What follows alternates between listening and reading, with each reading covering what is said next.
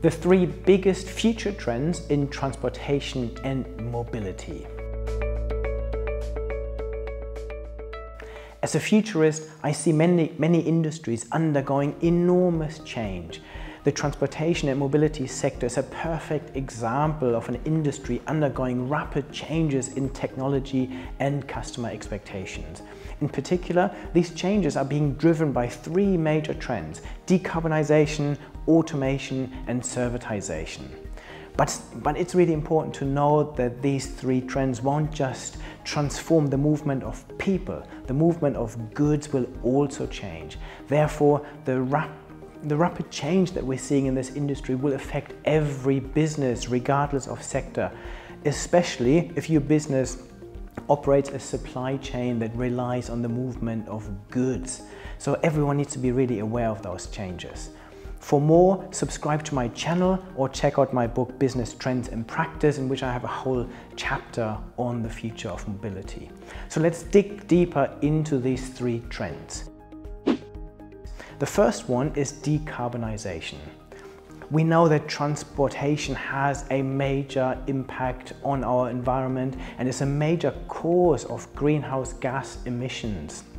In the US, transportation generates around 28% of total greenhouse gas emissions from burning gasoline and diesel. So we urgently need to transition to greener vehicles, which is where electrification comes in. When it comes to cars, electric vehicles, or EV, are reaching a tipping point at the moment. In 2020, they were just 6% of global automotive sales. This will grow to 13% by 2025 and 22% by 2030.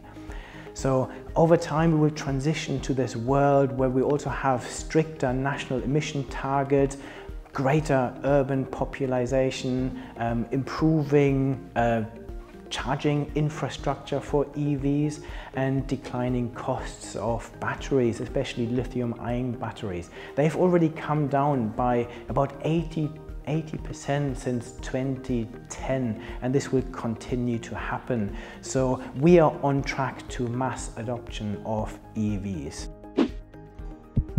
And it's not just cars that are going electric. There's the Indian ride-sharing company Ola that has invested massively in e-scooters, and the company's e-scooter plant in India is gearing up to produce 10 million electric scooters a year, making it the world's largest e-scooter facilities. And companies like Daimler are investing in electric truck technology. Their 250-mile range truck called e-Cascadia is due to go into production in 2022. And Norway has been running electric ferries. Even back in 2015 they started this, and their aim is to run all ferries completely electric by 2023. The other technology that will help us with decarbonization is green hydrogen.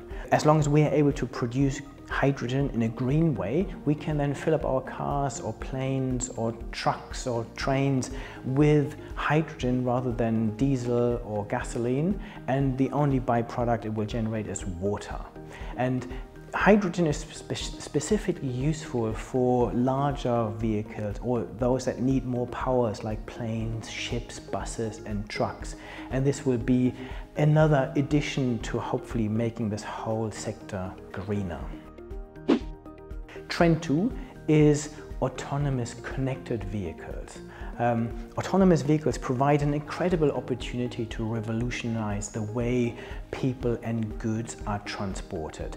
They will improve road safety, ease congestion hopefully, and they might even change how our cities look like and how they are built. If you think about this, huge parking lots will be a thing of the past, as driverless vehicles will be able to drop us off at our destination and come back to pick us up. And this is a pretty cool vision. So where are we currently with autonomous cars? Elon Musk famously said that his Tesla cars will be completely level 5 autonomous, meaning that they can do anything a driver can do by the end of 2021.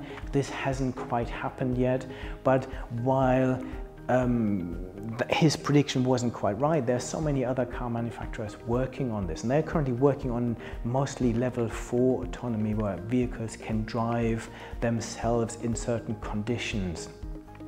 So we've already seen them, so quite often geo-fenced in certain areas, and we are seeing driverless taxi becoming a reality. Waymo, so Alphabet's autonomous taxi service, launched fully driverless rides for the general public in 2020, and in China, AutoX launched its fully driverless taxis in early 2021.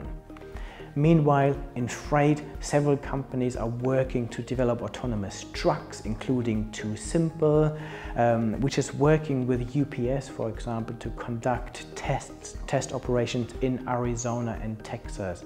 Currently, Too Simple trucks still have a driver on board ready to take the wheel when they need it, but the company aims to start selling fully autonomous trucks in 2024. The third trend is servitization. So servitization is a massive trend that will affect almost all industries, and mobility is no exception.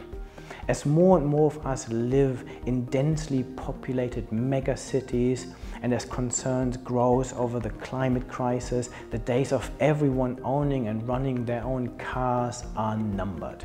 Plus, there's the rise of ride-sharing services like Uber and Didi. And transportation is now much more complex and multi-layered than traditional private ownership of cars. So increasingly then, we'll turn to mobility as a service providers to meet our transportation needs. Think of mobility on demand. So a company like Uber could technically fall under this bracket, but with mass operations in the future, will offer customers multiple mobility options via a single payment channel, for example, or single interface. For example, with a mass provider, you could borrow a car for a few hours or a day. You can pick up an e-scooter for moving around in town, or you could hop home on public transport, all via the same platform. And the key notion here is that access to mobility rather than ownership. In the future, the majority of city dwellers may never need to own a car at all.